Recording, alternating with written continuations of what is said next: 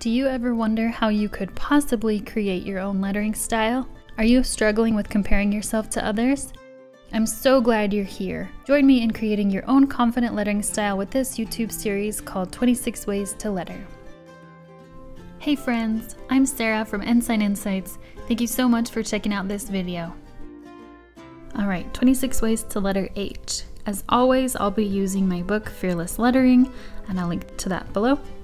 So today I'll be using my Tombow Fudenosuke, I think is how you say it, soft nib and hard nib. I just call it Tombow Feud, and I'm sure that's wrong.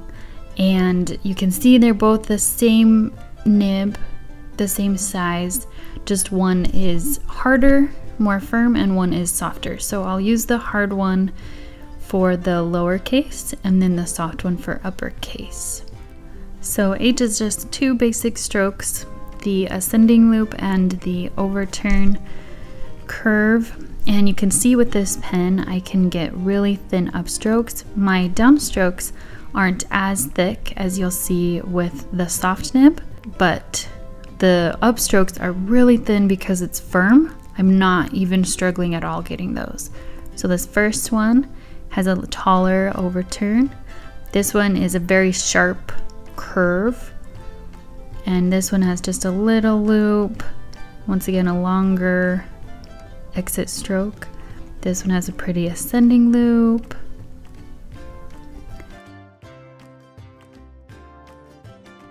This one is a little more loopy at the top and then skinny at the bottom.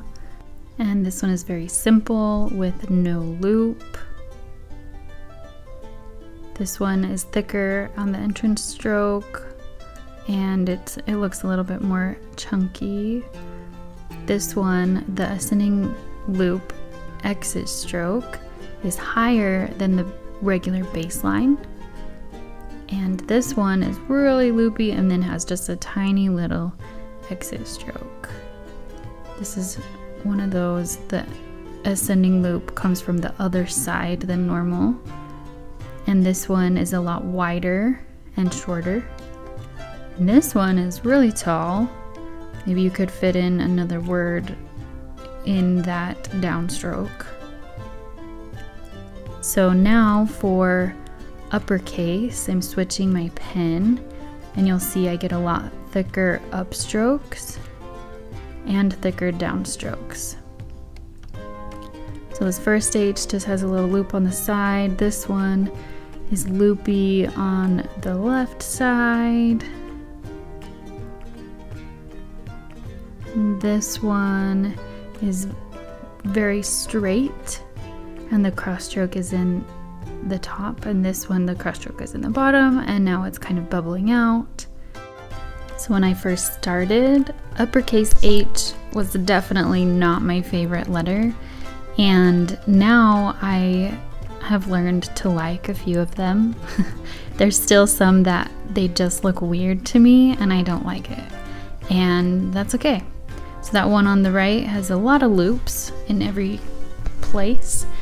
This one is a little more straight but still kind of elegant and flowy.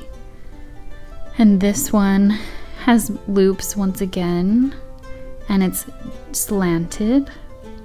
That would connect very nicely to the next letter. And this one has a nice little curvy stroke. Here's another one with lots of those loops.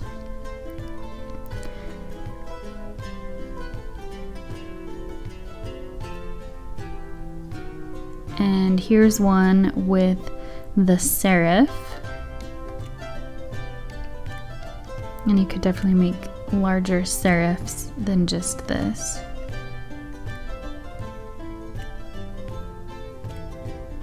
And here's a little curvy one. It's not as sharp as the others. So now, looking at all of these, you get to choose which ones you like, which ones you don't like, and come up with your own. Hopefully one of these will inspire you to find something that you love. For the word of the week, I got so many good H words. Thank you for all of your suggestions. If you want to contribute to I next week, comment with an uplifting I word. I think that one's going to be hard. So I'm showing you the difference here between the hard nib and the soft nib. You can see this one is the hard nib. You can get really, really thin upstrokes really easily too. And so if this is the kind of style that you like, this might be your favorite pen. So I chose the two words hopeful hearts because hope was a big suggestion and I was really feeling it. And heart, I was loving that today because I realize a lot of times I don't understand my emotions, but I say my heart is feeling this. And when I do that, it kind of places these emotions on something else besides just me, so I can kind of analyze them and see how I need to change what I'm feeling or why I'm feeling a certain way. And as we have hopeful hearts, we can get through anything. So you could see with my soft nib, it's a lot more quirky of a feeling. The upstrokes aren't always the same size. And so if you like that style, maybe the soft nib will be your favorite pen. Thank you for watching. Please join me again next time and subscribe below so you don't miss it.